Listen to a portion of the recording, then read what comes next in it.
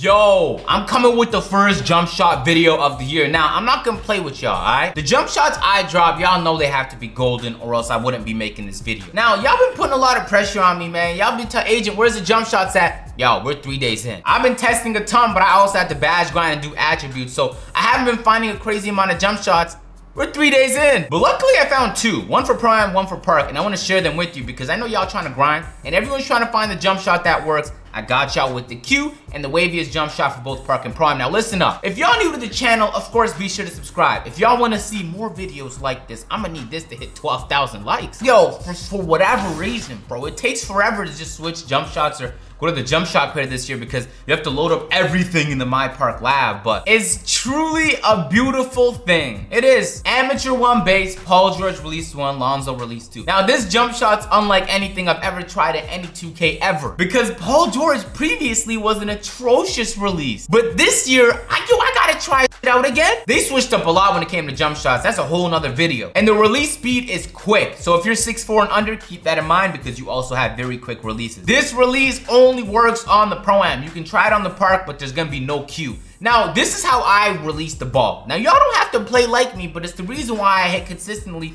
and I finally found a jump shot on the Pro-Am and took a bunch, all right? And the Park took even longer. Y'all won't believe how different this game feels than last year. It's taken a while to adjust. When you're shooting the ball, treat it as if it's a straight up Paul George release. When his head reaches the zenith, the top of the jump shot, and he's no longer escalating on his way up, release the ball every single time. So I tell y'all, don't look at the shot meter because the shot meter, especially this year, is more inaccurate than ever. Such a small percentage, you can't see your margin of error. I'm saying, look at your player. When he reaches the top with his head, release the ball. You could try it in Park, but because there's more latency in Park, the Q is thrown off. You can still maybe green it, especially if you're a rhythm shooter. That's just not the way that I like to play. I like having the consistency in a Q. So yo, hold square, he hits the top, release. Hold square, his head hits the top, release. Boom. The Lonzo does this wonders, because if you throw it all the way to the side and you make it straight up Paul George, why is it so harsh? Do you see it? The flick is harsh. There's no real Q for it, but you throw on that Lonzo. Lonzo is a better version of Stephen Curry from last year.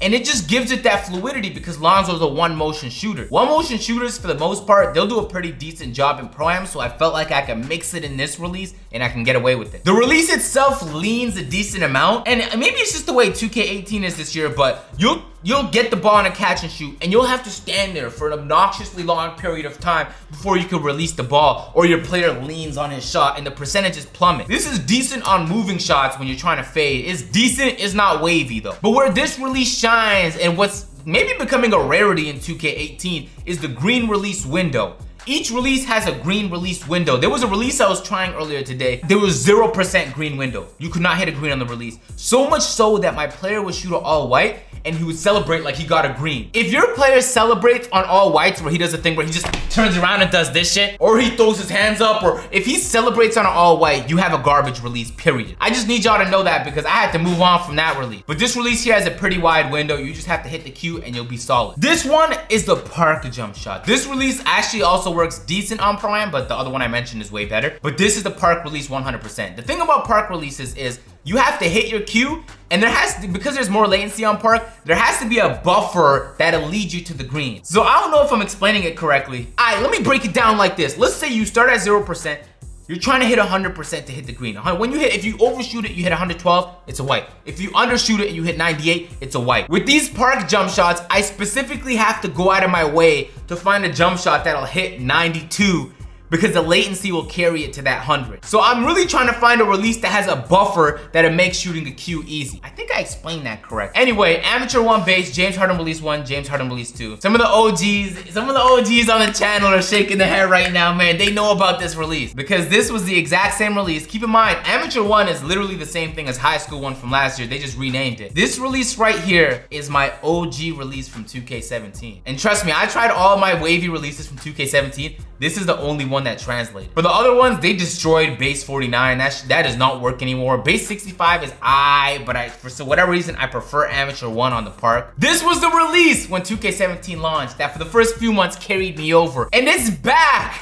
It's back in 2K18, man. And it makes me so happy to share with the world that for now, until I do some more testing. And if y'all hit 12,000 likes, we'll do another video. This is the best park jump shot I've tested. And I've tested over 20 to 25. Not no 20 to 25 random jump shots or just one game with the jump shot. I mean, I test them to see the green window, to see if it leans. Is it cool on moving shots? What's the cue for the jump shot? This is something I did for all the jump shots. And y'all know I'm a craftsman with these jump shots. And I've been shooting blanks this year, man. I've been making releases with bases that look so solid. Like, I could definitely get a big green window on this release. And it turns out to be a dud or too slow, or it feels totally different when it's latency involved. I don't know why it was on normal speed. Keep in mind, this release is on quick speed. I don't know what happened just there. Maybe I moved it and I didn't even notice. I don't want to make this video too long. I'm gonna have a separate video talking about literally the best practices you can do to shoot and score the ball, but this is a specific video